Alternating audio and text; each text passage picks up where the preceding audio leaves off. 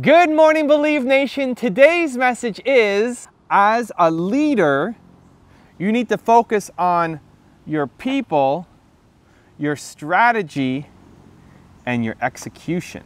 Over to you, Tim Cook.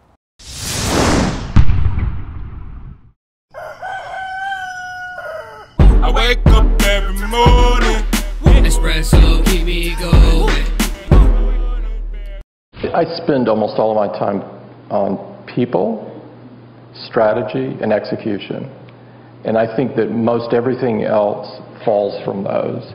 If you have the most brilliant people, wicked smart people that collaborate well together, if you set in our case, we're all about products. So our strategy is very product oriented. If that strategy is right, and if you're executing like crazy,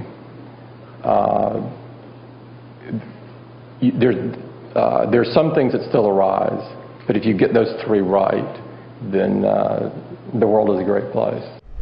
You need to make sure that you're spending time doing the bigger picture stuff, the stuff that I call CEO time, because if all you're doing is being stuck in the trenches, you're never going to be able to build something much bigger than yourself.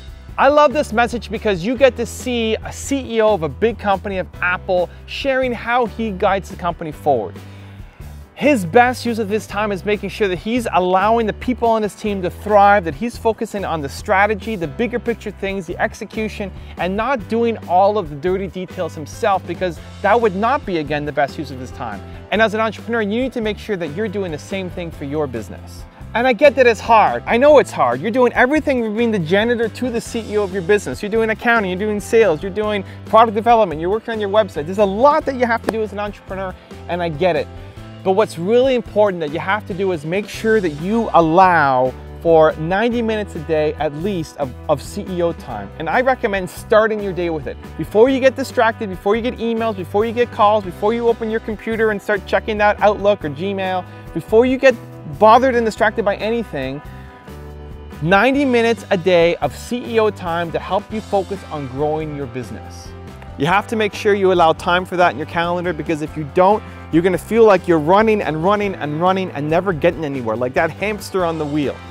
So my question of the day for you guys today is, I wanna know, how much CEO time are you spending on average in your business, percentage-wise? You look at all the hours you're working in your company, how much of that is on doing the CEO big picture stuff versus the running of the business, something that maybe should be given off to somebody else? Give me a percentage, leave it in the comments below. I'm really curious to find out. Thank you so much for watching. Have an amazing day. Continue to believe, and I'll see you again tomorrow morning for another shot of Espresso. I wake up every morning.